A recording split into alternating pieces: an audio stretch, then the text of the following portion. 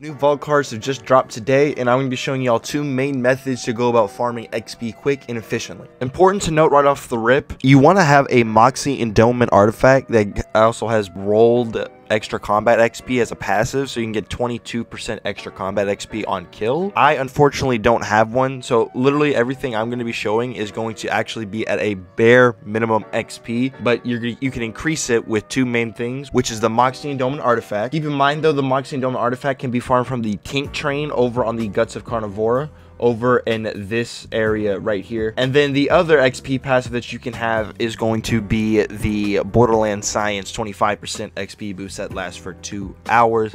I also don't have that. And then for the setup that you want to have, the best way, the most efficient way is no mayhem mode with True Vault Hunter mode. And then if you don't have True Vault Hunter mode, you can do what I'm doing and go on you can go on mayhem mode 1, or for me, because Mayhem 10 does drop a little bit more XP, I'm going to be playing on Mayhem 10 as well. So first things first, the main boss you're going to farm that's going to drop you the most XP is going to be the Ruiner. He does drop at bare minimum 1749 XP with a Moxie Endowment that can, I believe, that can cross the 2100 XP per kill mark, and then with the Borderlands Science that'll push it to north of, I want to say, 2300 XP per kill. So right now, without those XP bonuses, you're leaving, you know, roughly 50% extra XP on the field.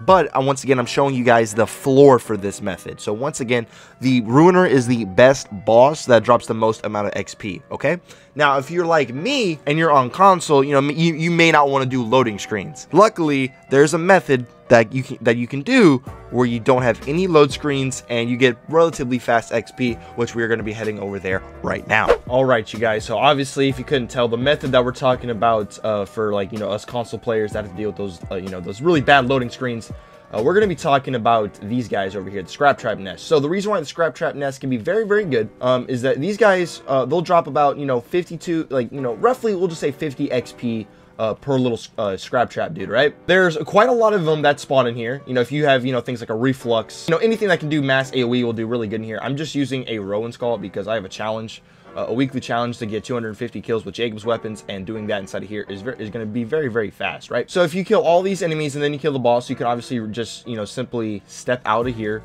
and then easily reset it. It's a good farm. It's a good farm. The only thing about this is that it is slower than just mass killing the Ruiner over and over again.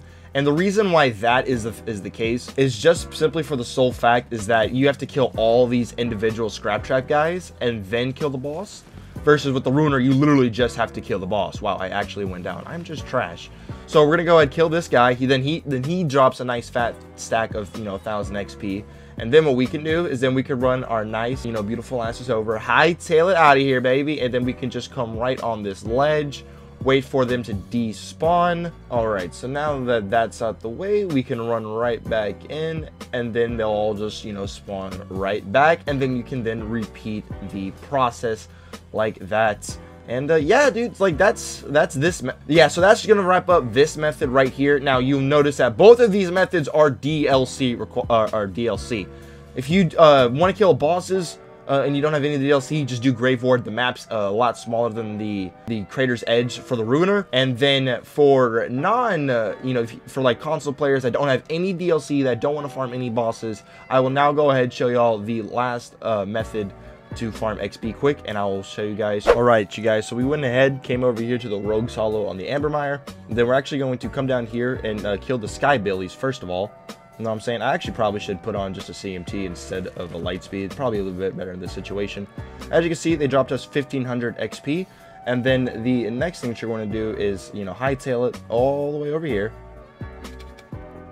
Activate the new U station. Then you can come over here and then you can kill all of these enemies. Mainly you just want to kill, like, the, you know, the badass and the unstoppable and stuff like that. Just throw a few grenades, or, you know, if you're playing on Mayhem 1 or whatever, just wipe them out real easily.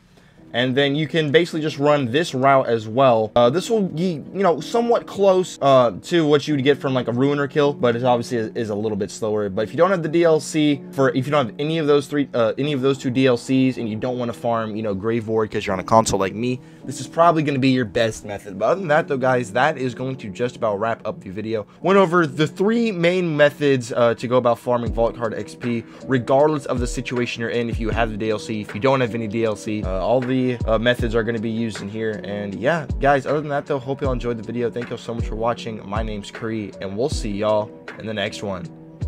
Peace out, everybody.